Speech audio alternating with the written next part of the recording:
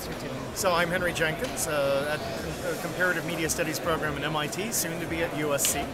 And we study media convergence and the way participatory culture connects to it.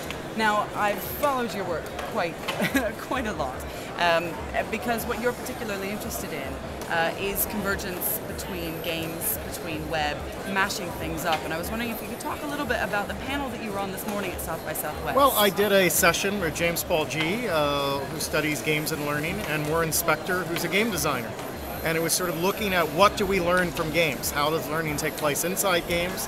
How does educational science learn and think about learning in new ways through games? And how do we design games for learning? And so we brought those three worlds together. One of the interesting things that G brought up actually was this idea of looking at the game beyond just the software, but looking at it as the community as well.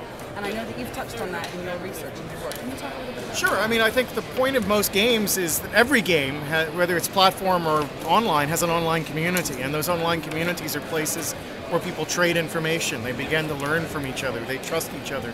It's not about the autonomous learner. And most education is about the person who can learn by themselves and knows everything. And most forms of collaboration in the classroom are cheating.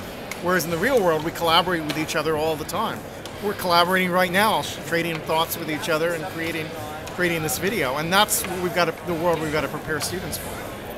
When it comes to preparing students for this kind of participatory environment, this participatory learning, we also have to consider the learning environment, so the teacher context and the digital divide that's assumed there, or the various other elements, including things like the curriculum. And how do we actually integrate some of these concepts into a practical outcome for learning? Well, I think it's recognizing there is a learning ecology now, one that takes place outside of the classroom, in the after-school world, in the classroom. And right now, schools are cutting themselves off from most of the learning ecology by blocking games, by blocking YouTube, by putting filters on the computers. They block off the students who are most technologically connected from the best ways of learning. And they leave those students who are trapped behind the participation gap from having access to the experiences which prepare the technically literate for the future. So we've really got to rethink that connection in a fundamental way. And so the work we're doing with the MacArthur Foundation on Project New Media Literacies is modeling new ways for curriculum in the classroom, use new materials for after-school learning, and use new materials for self-learning.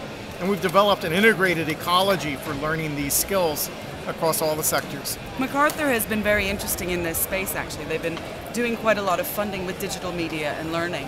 And indeed, one of the projects that they've been funding is a new public school, I believe. It's opening later this year. I've written a little bit about it, and I'm wondering if you know more about it. Yeah, Katie Salins is sort of the mastermind behind the development of the school. The model is taking game designers and have them redesign education. So it has a design-based, systems-based approach to thinking. The curriculum is reconfigured. All the school subjects are there, but in a different way. It encourages integration of thinking across disciplines. There are design challenges at every step along the way. And exams are set up so that students work in teams to solve a complex problem over several days. And they're very interested in the strategies they apply as getting the right answers on the test. So it's a really exciting experiment in what the future of education could look like. It could look like, but obviously there's quite a big buy-in. There's all kinds of, MacArthur and the New York schools have taken a lot of risk to put this together. Obviously, it's much harder to do that in schools across the country. In those schools, good teachers are fighting a valiant battle just to be able to access the materials of YouTube in their classroom, which is what we run up against in our work in New Media Literacies. We have a project around Moby Dick. The other day we discovered students couldn't access online resources about Moby Dick, the great American novel, because it had the word dick in it. And it was like this filter system of the schools reduced to the titter-titter stage of 6th grade boys laughing at the teacher because she said dick, rather than actually embracing the full resources of the digital age. One of the concerns, though, that I think that people have is about the pedagogical appropriateness of many off-the-shelf games, whether it's, the ecologies that they're built in, the economies that they construct, but also in terms of, you can expand that beyond the game world into the internet and how people aren't necessarily critical when they consume this. No, and I think we see this as well, that people are learning through games, but they're not learning to look at games critically. And so that's why I think media literacy education has to be coupled with games if they're going to be brought into the classroom. But just as a map distorts some information and makes other information visible, a game as a system distorts some things and makes other things visible. We just have to learn to read it, much as schools have taught us to learn to read maps. But unfortunately, our schools aren't even teaching us to read maps critically, let aside learning to read games critically. Now, what types of things are you going to be doing at USC? Well, I'm going to be straddling between the Annenberg School of Communication and the Cinematic Arts School.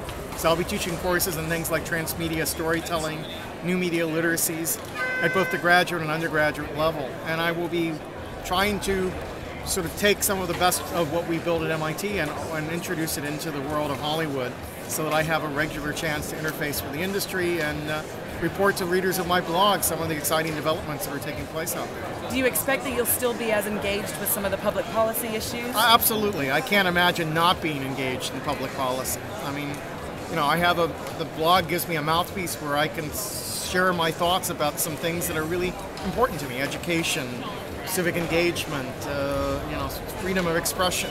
These have driven my work for the last 10 years, and they're not going to go away just because I've changed coast. Excellent. I'm very, very pleased to hear Great. that. Thank you very much. Sure.